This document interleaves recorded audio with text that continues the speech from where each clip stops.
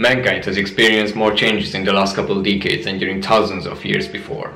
In the 21st century, everything you can possibly think of is already being researched by scientists.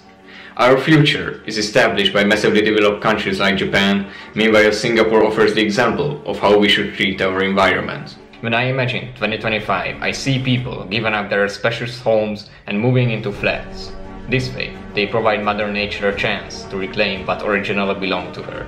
As we all know, preserving our environment is extremely important. I can also see a very different way of work, travel, or just everyday life. The use of personal clothes will get to the point where we can control multiple representations of ourselves and switch between them whenever we want to. And this brings me to my main message. Look, I'm a travel addict, and I want to see the world without having to be afraid. By 2025, I would like to experience global unity and cooperation with neither racism or terrorism.